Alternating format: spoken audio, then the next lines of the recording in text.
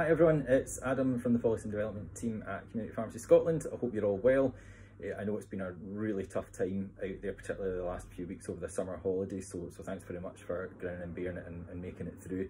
I realise it is not easy at all, but I thought it was worth just having a short pause and reflection, because you might not realise, having been so busy, that actually today marks the 2-year anniversary of the launch of NHS Pharmacy First Scotland.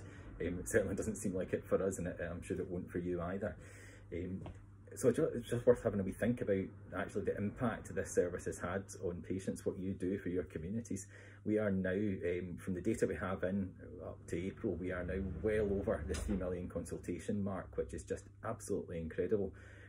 So I think I always like to think, when I'm looking at the news and seeing essentially the apocalypse with the ambulances lined up outside all of the hospitals and people struggling to get appointments in places, that would be so much worse without all your hard work.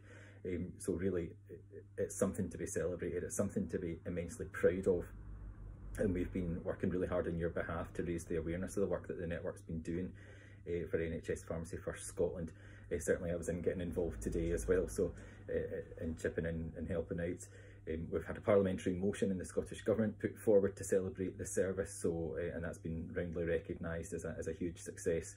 And we know that from the investment that the Scottish Government have put in, that it is absolutely worthwhile and a critical part of the NHS, particularly at such a strained time as just now. So I just wanted to take a wee minute just to say, guys, well done. I stop and appreciate what we'll be doing is we'll be running a wee campaign to celebrate the 2-year anniversary, and we'll also be doing some support events as well. So one to look out for is on the 11th of August at 7:30 in the evening. There will be an online Facebook Live Ask Me Anything.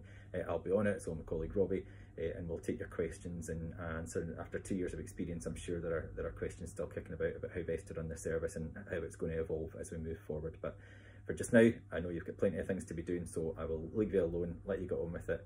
And once again, thanks for all your hard work.